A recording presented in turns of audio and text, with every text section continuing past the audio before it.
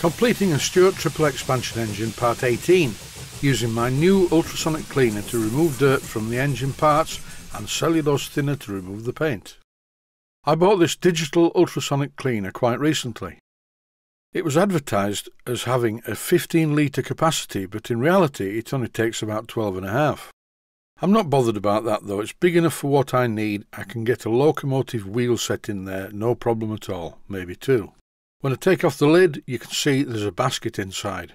I'm removing the basket, and now I'm going to fill it with some water. This unit has a heater, but it wouldn't win any prizes for being the quickest and best heater in the world.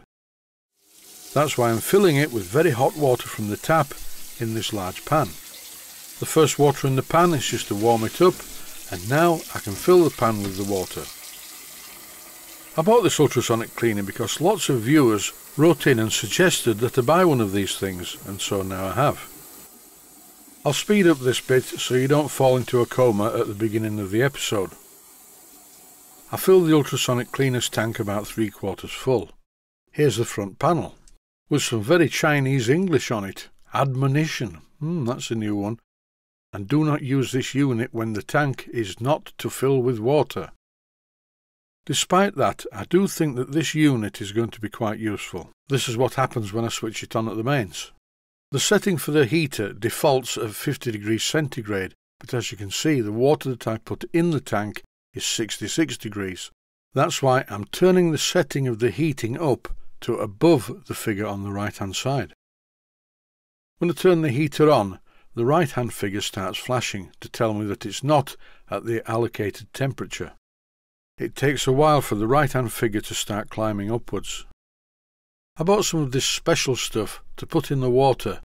If you read the label you can see what it does. Before I bought this proper solution, I did try some other methods that were quite successful. Washing up liquid worked very well, and a dishwasher tablet worked even better. In my kitchen I have a really old mortar and pestle, and I would never think of using it until now. With the dishwasher tablet in the tank, the ultrasonic cleaner did a really good job of cleaning it.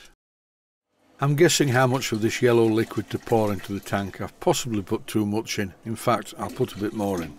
You can be very economical with this liquid. If you put the liquid in a plastic bag and then put the part you want to be cleaned inside the plastic bag, then you can reuse it.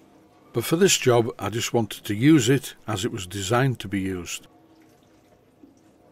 I'm going to ultrasonically clean all the parts of the engine. The first part to go into the tank is the sole plate, the crankshaft and the main bearings. I'm very curious to see what it does to the paint, because this paint is quite badly chipped in places. And now it's switch on time. It makes a really horrible noise. I don't know why, but it's a bit reminiscent of having your teeth drilled for a filling at the dentist. But listening more carefully, I think it sounds more like something from Dr. Frankenstein's laboratory. Don't worry, I'm not going to leave this clip on screen for too long. You can soon get too much of a good thing. The temperature's just about holding its own. When you turn on the ultrasonics, the temperature of the water actually drops. I set the ultrasonics to run for 10 minutes. I've increased the speed of the video so you don't really have to sit through it. There is another noise in the kitchen, but it's quieter than the ultrasonic cleaner. It's my dishwasher. After 10 minutes I lifted the basket out and had a look at the parts, and they look very clean. I was a bit concerned about the water and cast iron mixture causing rust, but it didn't. The entire part is very hot to touch, and in no time at all the water just evaporated. Also, the ultrasonic cleaner loosened some of the paint.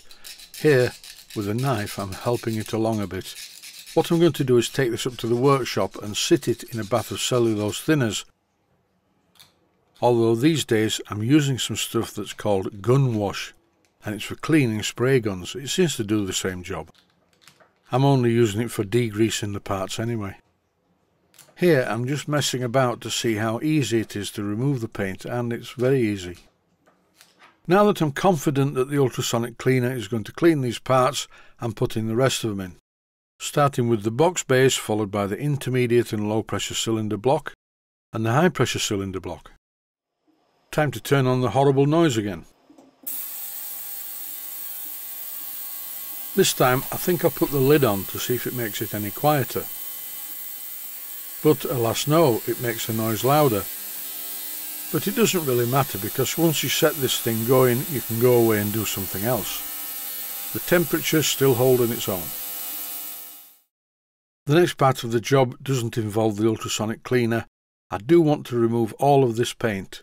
So I'm dismantling the crankshaft and the main bearings and putting them precisely in the same order in a box at the side just off camera. I think it's time to have a look at the crankshaft. This is made from one piece of steel. The builder of this engine in the first place was an excellent engineer. 10 minutes has gone by. How time flies when you're having fun, and I've removed the parts from the ultrasonic cleaner and given them a bit of attention with a piece of green Scotch-Brite. I drained out all of the water from the cavities in the castings, so rust shouldn't be a problem. And the parts are still quite hot, so any water left on the castings should evaporate quickly. Time to take the sole plate, complete with the lower half of the bearings, up into the workshop. And here, with a small brush and some Halford's dark green Hammerite type paint, I'm painting the sole plate to see if it attacks the paint underneath.